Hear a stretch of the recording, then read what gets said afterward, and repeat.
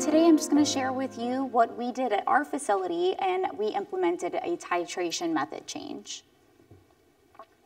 The slide that everyone's used to seeing now. These are my disclosures.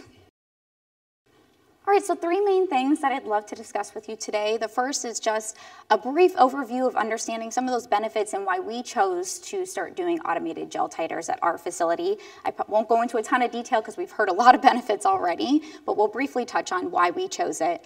The second is how we created a validation plan.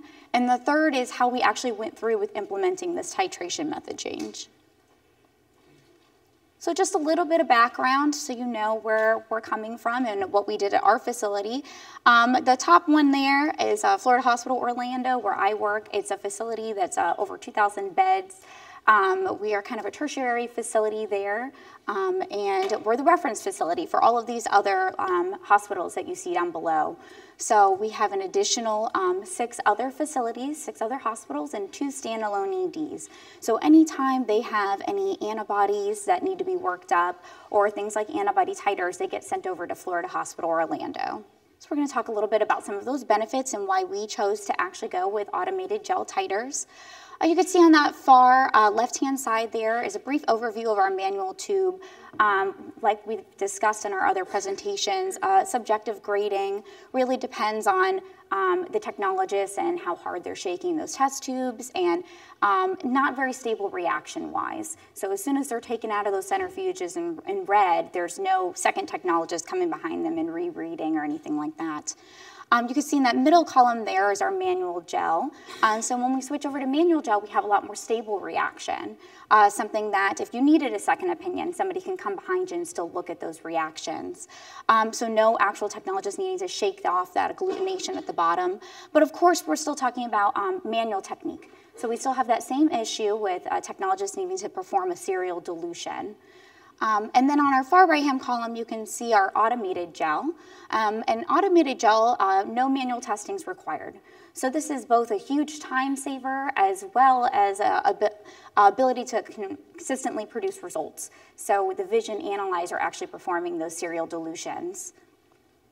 And then just one added plus with any automated methodology is that you have the ability to do positive sample identification. So as long as we've labeled the sample appropriately, once it's placed on board, there's no human interaction with ensuring that we pulled from that same test tube. So at Florida Hospital Orlando, our previous primary titration method was tube, and our backup method was manual gel. But once we received our vision analyzers and kind of went over those benefits, we decided that we wanted to switch over to our primary method being automated gel methodology on our vision analyzers. And we received 3 different vision analyzers, so we had to come up with a validation plan on how we were going to get those going. And so with any new methodology that's implemented, whether it's in chemistry or in the blood bank, you have to consider how you're going to validate that method and prove that you have reliable test results. So the first thing that we wanted to do is we consulted our references. And Dr. Cooling went over this in some detail, but per AABB, their recommended method is the saline tube anti-human globulin testing, 37-degree incubation for 60 minutes. And then they do mention that different methodologies may have different results. So that's something that we definitely wanted to evaluate during our validation study. And so we wanted to make sure that we had reproducible, consistent results, and that we did a comparison with our primary method, which was tube methodology, and we did it compared to our new method on our vision analyzers. And so here is just a brief outlier of how we actually did our validation testing. You can see that first row there, we used our Vision 1 analyzer and had 5 different specimen samples that we ran both in our primary method, which was manual tube, and we ran on that automated gel vision analyzer. And then again, on our second one, we did the same exact testing, but using our second analyzer, and again on our third analyzer. You can see at the bottom there, we did a method correlation at the end as well, and that's where we pulled 3 different specimens and we ran them on all of the different available titration methods that we had at our facility. So we ran them both in manual tube, manual gel, and on all 3 of our vision platforms. So after actually performing the testing, which we did have multiple technologists perform the testing as well, we compiled all of our validation results. You could see these are the results from our Vision 1 analyzer. We had our 5 different antibodies that we titered. And if you look at this first row here with that anti-E, you can see we had a manual tube result of 8 and an automated gel result of 64. And so then we kind of just calculated a difference between them, and we said that this was a 3-fold difference there. The highlighted text on all of these next couple slides that you'll see represents what would be considered a critical titer if it was performed using the AABB's recommended method of saline anti-human globulin testing. So it just gives you a nice visual comparison to where if you had kept the critical titer level the same, what would be considered critical in tube method might not be the same for gel method. So this second one here, again, very similar to that other slide, showing those 5 specimens that we ran on our Vision number 2 analyzer. Again, kind of seeing some of those differences with reactivity in our third Vision analyzer.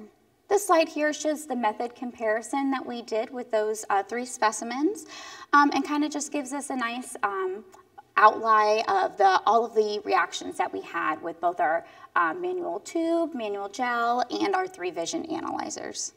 And so after we did all of our testing, we compiled all of our results, and we did recognize that there was a difference between our tube methodology and our gel methodology, which is something that we did expect to see. And we calculated just an average difference, which was 1.27-fold for us. And so we did realize that we do have an increase of reactivity now, but we did still decide to move forward with the implementation for a lot of those benefits that we discussed, and really just being able to standardize those serial dilutions on our analyzers. So now that we knew that we were going to have a different reaction and endpoint result, we wanted to come up with a way of how we would actually implement going forward with these titers. We performed our validation, but how are we going to let clinicians know that they might be seeing some differing results? So the first thing that we did touch on is we, again, went to our research and looked at critical titers. And we know that this is used to help clinicians identify if a baby might be at risk for hemolytic disease of the fetus and newborn. At Florida Hospital Orlando, we did not set specific critical titer values, and we didn't do this for tube methodology either.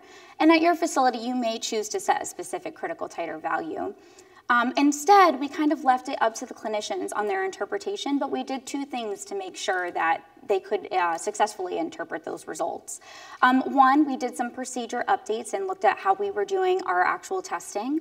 And 2 is we did physician education. So with our procedure updates, we wanted to make sure that we did 2 different things. The first is that we made sure we performed all of our titers in parallel, which is just really something to help with our standard of care. This helps our clinicians really see a comparability between those 2 results too. So we got our first specimen, we would run our titer, result that out, and then we would freeze that specimen.